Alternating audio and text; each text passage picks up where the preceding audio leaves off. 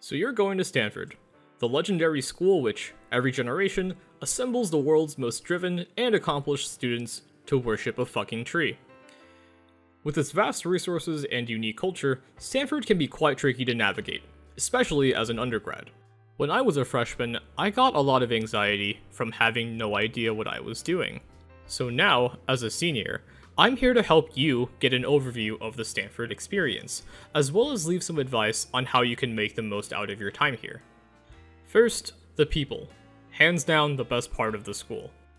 At Stanford, you'll meet others with all sorts of amazing talents and worldviews, and working with them will help you grow significantly as a person. But of course, this can also feel a little daunting. At other colleges, you might feel bad because your roommate is taller than you. But at Stanford, it's because she has 5 gold medals from the Olympics, and you have, like, 0. And on top of that, she's still taller than you. So you might start off feeling a little anxious, and that's alright. I didn't come here with the best confidence either, since I was flying in from the middle of East Jesus Nowhere, and had cured a total of, 0 cancers. But over time, I found that this mindset is extremely common. Yes, some people will start the year here thinking, oh damn, my girthy SAT score is about to get me all of the babes. But it turns out, the overwhelming majority are just regular, humble people, who are really good at what they do, but have normal human insecurities. More often than not, people here genuinely want to learn about you and your interests. That is, if you're willing to put in the same effort for them. Even now, my best friends today are people who, 3 years ago, I said something like this to. Hey, I'd love to hear more about what you're doing with thing. I also, relatable thing. Let's talk more at lunch tomorrow? While it may seem simple, the specific language I used is actually quite nuanced. As you'll learn over time, you should avoid sayings such as, let's grab lunch sometime, which is actually a code phrase here at Stanford for, I like you, but like, go away. Also, if you show up to a hangout on time and you're the only one there, know that this happens a lot at Stanford, and it usually occurs because of the time zone difference. On a bigger scale, finding the right community for you can also seem scary. Fortunately, Stanford has a club for pretty much anything. We have your standard orgs, but also stuff like Jump Rope Team, Dragon Boaters, Bondage Club, and Extra Kinky Bondage Club. I'd highly recommend setting aside time to explore the activities fair. Just remember, it's the small and dedicated groups that give the most lasting connections and meaningful experiences. In my first month, I joined Stanford Speakers Bureau, and I had an awesome time putting on huge campus events with a close posse of like 15 people. Although having countless opportunities is usually good, it can also lead to a sense of FOMO, which can drive many of us to take on more than we can handle. This brings us to our second topic, mental health. Between classes, clubs, job hunting, and social life can get overwhelming here. And you might start feeling like college is sink or swim, and that's pretty natural. Sadly though, many people here react to these situations by developing what's called Stanford Duck Syndrome, so called because they feel pressured to look calm on the surface despite having to work really hard underneath. And so everyone looks at each other and thinks, oh shit, I'm the only one struggling, and nobody has any fun. Don't do this. One of the worst things you can do to your mental health here is to develop a habit of comparing your backstage feelings with other people's highlight reels. Everybody struggles sometimes, whether they show it or not. If you need help, talk to your dorm's fee or give the Bridge Peer Counseling Center an anonymous call. Sadly, Stanford's official mental health support system is pretty weak, and indeed, a lot of students think that it's blatantly under-resourced. But on the bright side, if you look at the tier list, we're not actually that bad.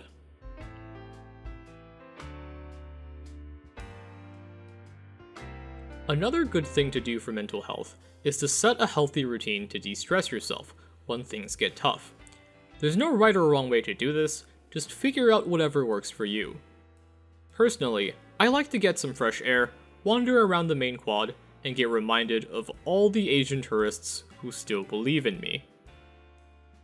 Finally, even if you do feel like you're sinking, chances are that's all it is, a feeling.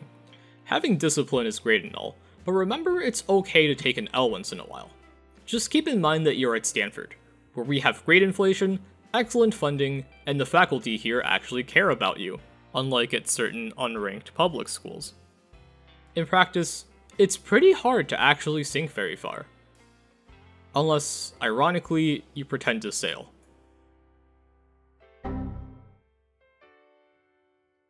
Our last major topic is, of course, classes. I find that in general, freshmen have a lot of variance in what they expect here.